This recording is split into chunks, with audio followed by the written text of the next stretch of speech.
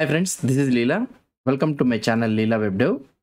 In the previous video, we have seen about the conditional rendering directives like v-if, v-if, else, and also the v-if show directive. We have seen it. Now in this video, we will try to see about the how to render the list items. So if you are having a list of array of items or an object of data, how we can loop over this one in a template, and how we can show this one. Let's try to see in this video. For this one, I am creating a new component. List rendering dot view, and here I will go to the main.js, and here in this main.js I will create a component list rendering. I will be using this one, and here we can paste it, list rendering. We can paste it, it's not pasting. So the list rendering, I'm pasting it here.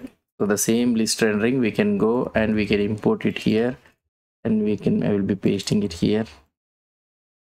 Yeah, let's go to the app.view. In the app.view, where is this app.view? Yeah, here in this app.view, I can use this list rendering, and in this list rendering, let's create a template. So we are trying to see about the looping over the array of items or object. So h3 list rendering. So this is our list rendering, and at the bottom you'll be able to see the output. So now, for looping over the list of items based on an array on our object, we will be using V-for Directive. So V-for Directive requires a syntax in the form of item in items or something like that, where items is the source data array and item is an alias of the array element being iterated on. Let's say, for example, in the script setup, I am having a constant books. Let's say I am having a books. So I can use a reactive which will be imported from the Vue, and in this reactive you will be having an array of data, and here this array of data is nothing but title. So I will be having a title of book 1, and I can have another one, book 2, and I will have another thing, book 3 and book 4. So these are the list of item books I am having. So if I want to loop over the books list, and if I want to show it means, so here I can do div. So for this one, I can loop over using V-for. So the book, so here this is an alias, so that each book will be stored in this variable in books. So we will be using in books and V-for in books, and I can write something like, so I am looping on array book.title. That's it. So now we have used V-for. Okay, this is a closed div, so it should not be like that. And here we need to open the div. Yeah. So now here we are able to see book 1, book 2, book 3, book 4. So the items, it is looped over. If you want, you can also use something like an UL. So in this UL, you will be having an li, so which you will be looping over this li. And here each one I can use it like this, and this book.title will be pasted here instead of having a div. Now if you try to see here, all the list items has been rendered. So like this you'll be having. So now what you need to understand is, so it can have access to the parent scope also. So for example, here I am having something like parent message or something like this. So I'm having a message here. I will be using something like parent. I'm using means, so here in this one, inside this one, you will be able to access this parent message, so without any problem. So what I can say is, you'll be able to access the variables which are present in the global scope. So don't think that the V-for loop, if you are trying to use it, means what has happened to this one. Maybe we made it something wrong or what. Okay, ref, we need to include it. So sorry, ref. Yeah, maybe this is the only problem. Yeah, so here you'll be able to see this parent message also. You're able to see it in this for loop. So the parent scope is also be available. That is not a problem. Now what I can say is, this for loop is something like, what I can say is, in the JavaScript you will be able to see books dot for each, right? So same things, the same syntax, the same logic it will follow. So that is the only logic which will be followed in the template also. So not only with the in operator, so some people will be using with the off. So we can also use the Vue.js also supports this off also. So whatever the delimiter you want to use, you can use it. So it will work at the same thing only, both for the objects and also array. Whereas in the ES6 something like that, if you want to use for an array, you need to use off. For object means you need to use in, right? But in the template, you will be able to use so anything. So it will support. So not only the array of items in the view in this v-for, we can also loop over the object also. For example, let's say that I'm having a constant, my object is equal to, I can use reactive of. So here this is an object title, my title, and here I will be having something like author, my author, and here I will be having something like date or something like this, or let's leave it. So we'll be having only two keys. So this is our object, and if I want to loop over this object, means I can use simply. So here I can use something like ul or li, and here I can use v-for items in my object, or here this should be a singular, and here I can use. So what I can do is, so here you'll be having the value, right? So item, right? Or otherwise you can use value or anything. So let's try to print this value. What will happen? So here I will print this value. So now if you try to print this value, we are able to see my title and my author. So which is available here, the values. If you want to know about the key, I want to know about the key. So this title and author, I want to print the or render the key also means. So you will be having a secondary argument in this one. So value comma key, and here you can use something like key. And here if I try to print, we are able to see title and author, my author. So whatever the keys and values are present, so you'll be able to print this one. Not only this one, you'll be able to have an index also. So we'll be having a last parameter, that is an index. So if you want to print the index also, you can print the index. So here I can print, so at what place this property is there. So here if you try to print it, so here 0, at the 0th place this index is there, at the first place this author is there, like this. Not only in the object, you can also have in this one also the index also. So here also you'll be having an index. So here you can also print the index. Here I can print the index. So what is the element? So where it is present, this element, 0th position or first position, second position, it will try to print it. So this is how we will be printing the arrays. So this is how we will be looping the arrays or rendering the arrays in the Vue.js template. Not only this one, so we can also loop over something, a range of items also. So if you are having a integer value and if you want to repeat the template so many times, so for a fixed number of times means, so you can, instead of having an array of numbers, so you can loop over with a range of numbers. Something like, let's say that I am having a div element, okay, so Leela webdev. So I want to render this one or print this one 10 times, let's say. So I can use a v-for n in 10. So now it is repeated 10 times. So for example, if you want to print the n value means, so it will print the n value. Note that it will not start with 0, it will start with 1. So if I try to refresh this way, see here it will start with 1, 2, 3, 4. So it will start with n starts with an initial value of 1 instead of 0. So here n is this one. So that is one thing.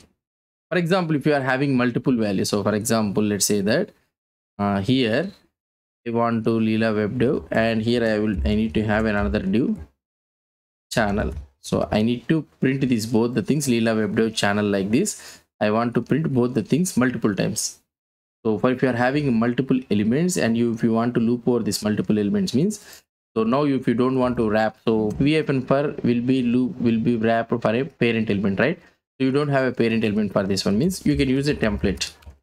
So you can use a template and you can loop over this template, so that now here you can use this v-for, and here I can use, what is happening, template, and here I can use this v-for, I can copy this one and I can paste it here, v-for. That's it. So now here you will be able to say Leela WebDev channel like this. So the multiple items are able to loop over. So this is how we can do it. So like this. So for the template also we can do it. So don't try to use the v-if and also the v-for for the same element. So try v-if has a higher priority than the v-for loop. So whenever you are trying to check for an item, so for example, if you are trying to check that v-for you have used it here, and if you want to check that if book is not equal to Leela or anything. So if you want to check like this means, so this one creates an issue. Okay, this creates an issue. So don't use to have v-for with a v-if. Why? Because v-if must have higher priority, so that this book variable may not be available in this v-if. So if you want, you can have this one, and if you want to check, so you can add this one in a template for a template thing, and you can check it for the li element. So like that you can check it. So that is the main thing. That is the one thing you need to remember when you are trying to apply both v-for and also v-if for the same element. And another important thing what I want to explain you is, for example, if you try to see here, we are able to see some red underline for v-for, we are able to see it.